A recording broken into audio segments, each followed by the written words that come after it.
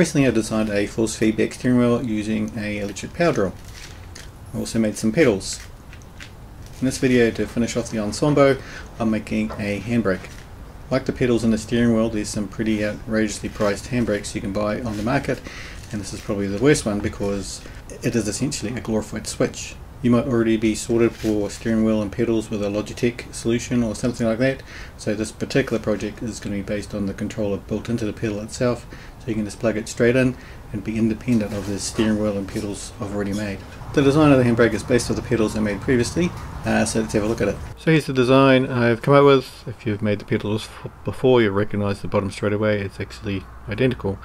The only thing I've changed here is I've replaced the pedal itself with a shaft design with the handbrake handle at the top. The only other thing is down the bottom we've got a little case here to hold onto the micro. You can still plug this straight into the steering wheel like before if you wanted to, but if I wanted this to run sort of independently, so if you've already got a steering wheel and pedals, you can still make this project and use it in your sim setup. The shaft itself is hollow, and we'll go over that in a few more details later, but for now let's print off these parts and see what we've got.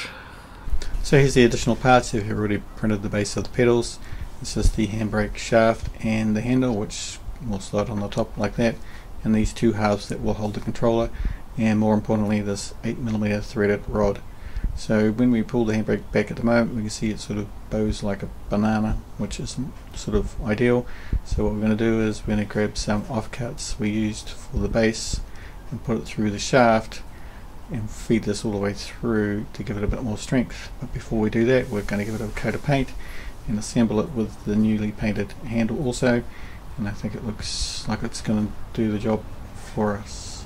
Next thing we do is we put the controller into the keeper it's got, and that just goes in where the plug for the main controller used to be on the pedals.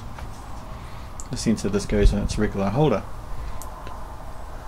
Giving it a first test with all assembled, it managed to snap like a twig.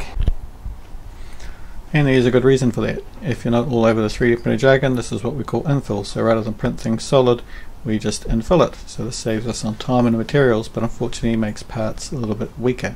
So we can change it over to 100% infill, and as you can see it takes twice as long to print and uses a little bit more filament, but it is indeed a lot stronger. So I did that and made sure the thread went right to the bottom, which I didn't do previously, and as you can see the part is quite strong now. I can't imagine this breaking too soon. Even for PLA it's quite solid. Next thing we do is we just plug it into our PC and check that it's working. The sensor, you can see there, lights up with a red light, and as I move the handbrake back it should dim. If it doesn't do for you, it means your magnet might be around the wrong way, and just to adjust our sensitivity we'll just move this block back and forward. Once it's all done, we need to program it, and just a trick, you need to set the baud rate to 1200 on your X loader, set your hardware and your firmware, click on upload. Your computer will make a noise, there will be an extra port turn up, choose that port and then click upload, and I'll upload the firmware.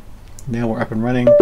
We use the tool developed by the developer, and we move our handbrake back and forward, and we should see the levels moving up and down. It's now time to try it in a race. So hurtling down the main straight here, we just want to pull the handbrake up, the handbrake light comes on, the car spins around because the back wheels want to go forward. And there you go, a really simple project which does what it says on the box. If you want the STLs to make this pedal, check out the show notes below along with a link to the firmware you'll need to use with the controller. If you're a bit lost because this is the first video of mine you've seen, check out this one and then this one to get the full details. Otherwise, thanks for watching.